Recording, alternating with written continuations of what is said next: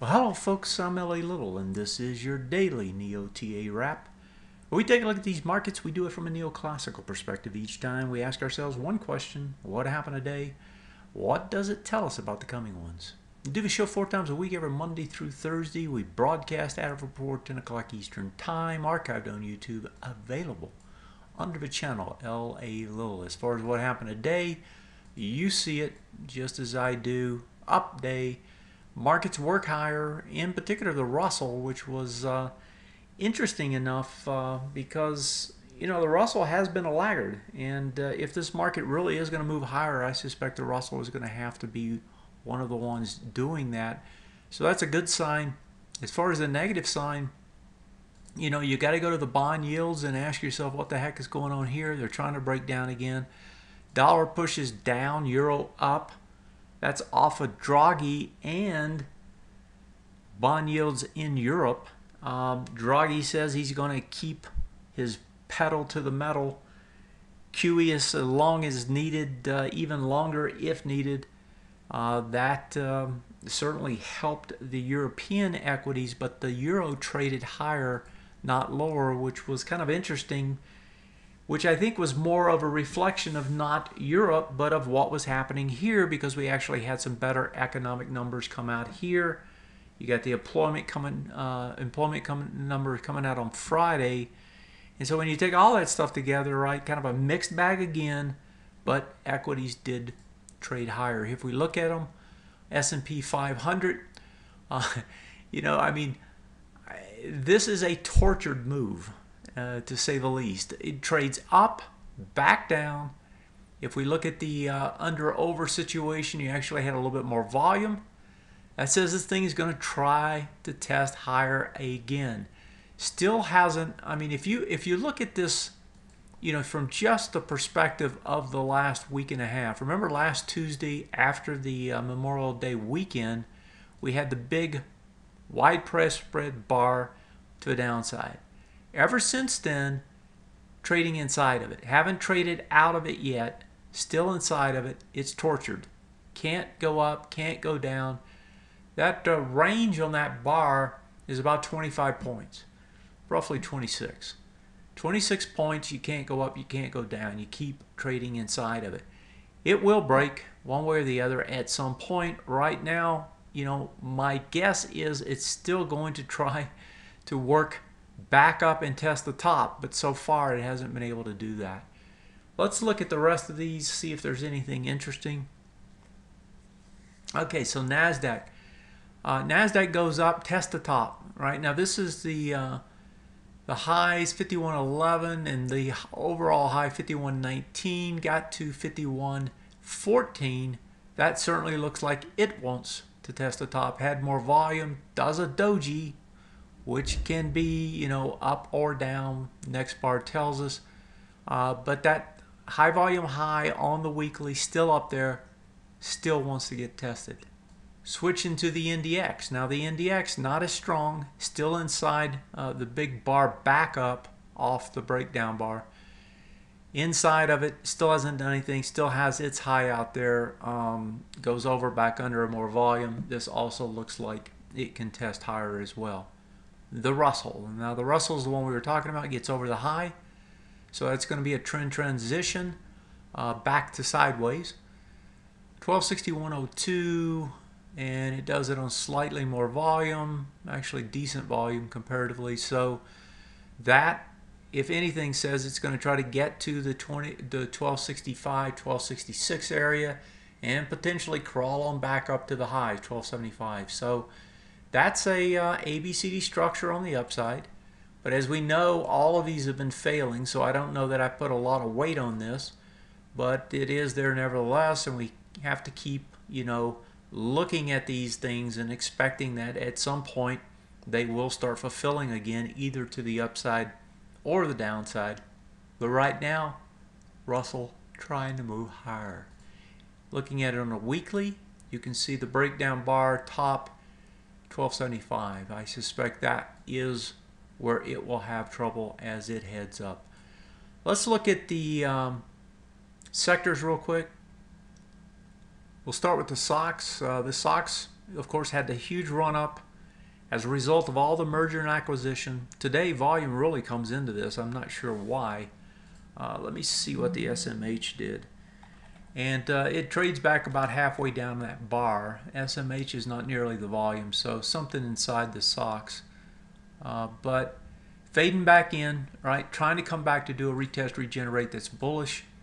And you know, that test is back down here where it broke out. So we'll see how it fades in there and what it does. You know, there's no volume on this one. There was on the socks. Not sure why the difference. I really haven't, you know, you'd have to dig into it and see what the stocks are inside of it. If we look over at the IYT, remember this had broken down, gotten underneath the lows down here.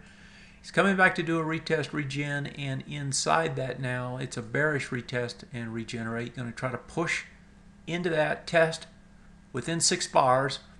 So that says it can get to the other side, which means around 154.61. The other swing point in there is about 165, I believe. Excuse me, 155 and 154. So that's the test. That's what it's going to try to do.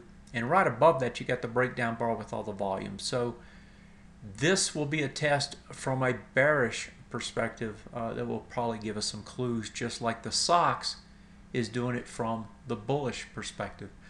XLB, over, under, mess, nothing there. XLE was actually weaker today.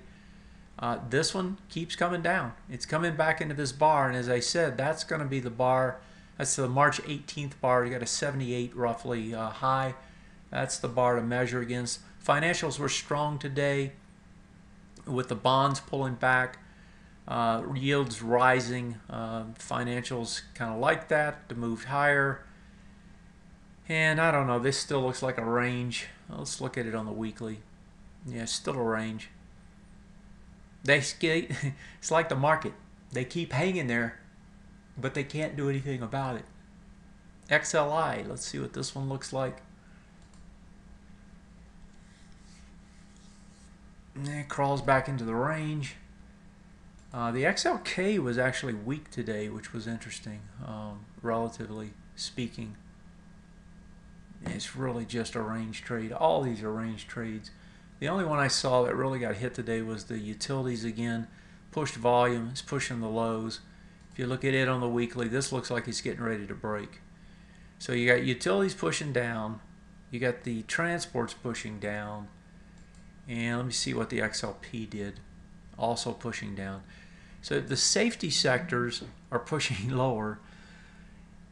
You got sideways in most of the sectors where people kind of get, you know, start pushing their money into for an advance. It's still just mixed. I just can't find a lot here to get excited about. Let's look at the world markets right quick. See if there's anything here.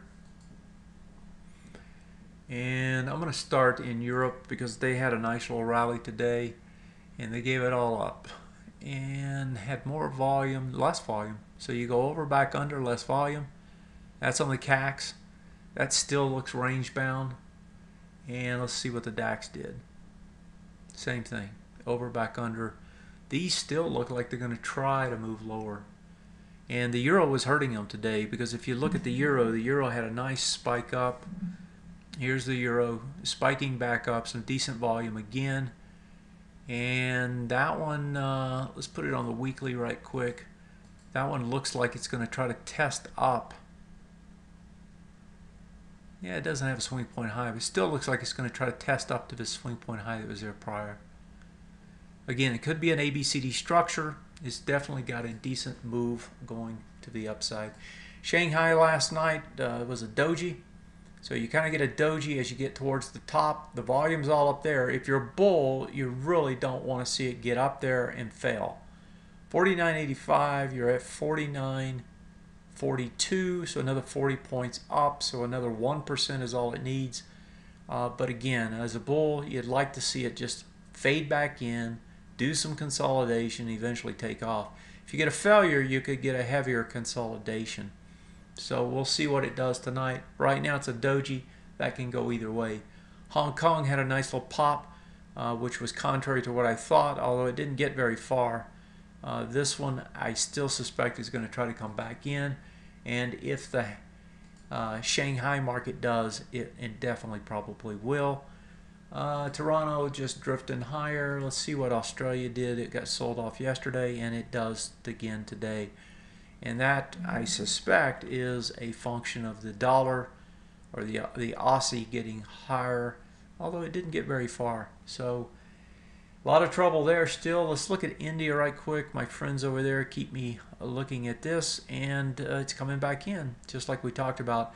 I did get that final number last night, posted it on last night's show. I think the number was like 23,800 or something. And if we look at that, the 23,800 gets you back into these bars. So it would get into these bars, not as deep as I was thinking last night. I couldn't add last night. But that head and shoulders we were talking about, the shoulder, the head, and the shoulder would get you back into this area. Let's see here. Anything else? Oh, let's look at Nikkei right quick. Still hanging at the highs. That one's probably going to drift back into this prior high. So when I look at all of this, you know, folks, it's tortured. It's a market that can't go higher, but yet won't go lower. And the result of that is just this, you know, constant, because your trends are up, right? I mean, you always want to err on the side of the trend. And in all these markets, trends are up. They're not down. When the trend's up, you have to lean with the trend. If you're going to make a mistake, you want to make it to the upside, not the downside, right? Because at least on the upside, even if it retraces on you, you still got the trend to support you to get some sort of a move back up to let you out, right? Worst case. And so that is the overriding, you know, kind of mantra that a trader trades with. And I'm sure a lot of what you're seeing is that. It's the trend's up. Until that changes, I'm not going to just leave. Now, the way it's going to happen in terms of no longer being up is that you actually get some sort of an exogenous event that spikes it down, and then you get a failed bounce. It's the failed bounce that kills trends, not some sort of a, you know, I keep reading people saying, and I'm going to go back to the S&P, I keep reading people saying, hey, you know, the market's putting in a top. Okay, so maybe, you know, maybe it is putting in a top. Who knows? I mean, certainly it is, you know, you can read this any way you want, but certainly this is more of a kind of a rolling move, and that could be a top, right? That's what happens. You flatten out, you set it up so that you can actually break down. If you look at it on a weekly, yeah, that's kind of a, I mean, certainly we don't have the straight up stuff anymore. We're starting to round over, right? And that could be a top. But could be and is totally different things. And until this thing breaks something, it doesn't really matter what you think, right? You've got to keep with the trend until the trend is broken. And right now, it's not broken. And so, you know, it doesn't mean you got to be fully invested or on margin or anything like that. But, you know, if you're going to make a mistake, make it to the top side. Don't make it to the bottom side until this thing breaks. How does it break? Well, I'm on the weekly. That means you got to get a swing point break. That swing point right now is down here. Now, if this goes another 2 weeks, you'll get another one here. But it's got to, you know, it's got to go out another couple of weeks without breaking that. That number, by the way, is 2067. Excuse me. So still a good piece down, 40, 50 points, but 40, 50 points isn't that much. Okay. All right, so what's tomorrow? We got, if we think about what's happening tomorrow, very light. You got Britain coming out with their QE statements. I'm sure they'll keep doing what they're doing. Not much else in the way of news. The real news is whatever the news flow is out of Europe off of Greece, and we keep seeing that, you know, they are going to resolve it, you know, and the market expects them to resolve it. If they don't resolve it, the market could take a hit. Now, I don't know if the market's going to stay down, but it certainly would take a hit. The other news piece that's coming out, right, in terms of expectations is the employment number on Friday. The market is starting to believe that potentially the rates are going to be they're going to rise in September. We still don't have that in terms of the Fed, the Fed futures. If you look at those are still out around December mostly, or into the new year. But if you get a big employment number, 220, 230, 250, people are going to start thinking, well, maybe something's happening. And if they do that, then you're going to see these bonds sell off more. If we look at the bonds, they broke today. They're down underneath this. They're doing another ABCD structure to the downside now. And if the bonds really do start screaming lower, I suspect the market's going to take note at some point. Right now, it still could go either way. You're just under it, but you want to see that get back up and over pretty quickly. So the break is there on the B point, and it's also on the swing point low on a weekly. Let's see what the bonds do on Friday. That's going to be the key number, in my opinion, because if they really do start to spill, I think it's going to be a problem for the markets. Folks, have yourself a great night. I'll catch you tomorrow. We'll do it all again. I'll see you then. Take care.